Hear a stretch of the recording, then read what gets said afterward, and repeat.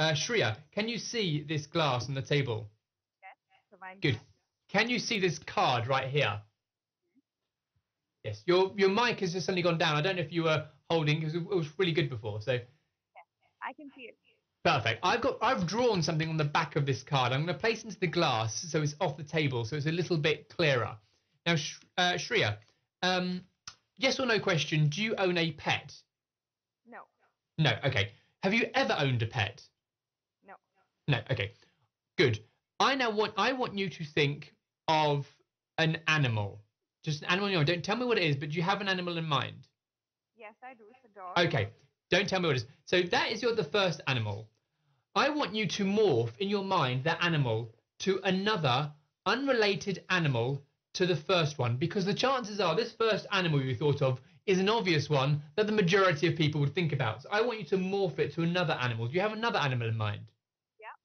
Good. I now want you to morph it now into a third animal, because probably the second animal is also an obvious animal that everyone thinks about. I want something that was deep-rooted back into your subconscious. So I want you to think of a third animal that's unrelated to the first two. Do you have one in mind? Yes.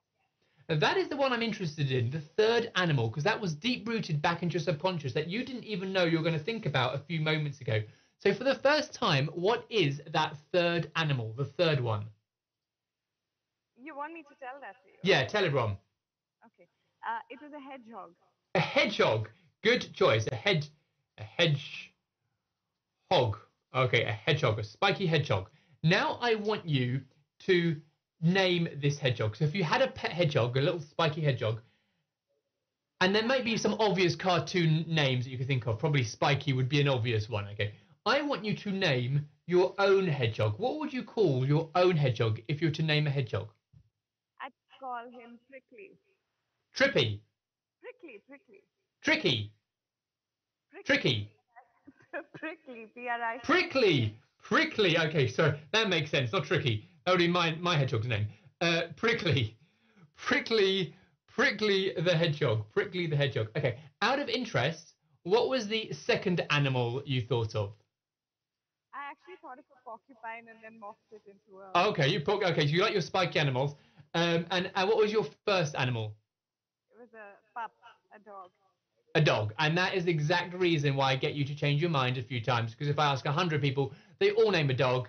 And then, especially like in India, if I get them to change their mind, they normally say a cow or an elephant, normally. So I get them to change their minds a third time. And that's when you get the interesting things. That's when you get the porcupines and hedgehogs. And that's exactly what I wanted you to think. So that was deep-rooted. You didn't know you were going to think of a hedgehog a few moments ago. Is that correct? Correct. Yeah. So I'm going to show you what I've drawn on here. Now, this looks more like a hedgehog than it does. Porcupine, hedgehog, similar. But if it looks more like a hedgehog than it does a dog or an elephant or I would class this as a success. So let me just show you what I've drawn here. Now, the way this works is that the spiral on your hand was causing an image. It was creating what's called an after image on your hand. Okay, and this was the image that it was forming on your hand. Let me just show you. That looks like a hedgehog, don't you think?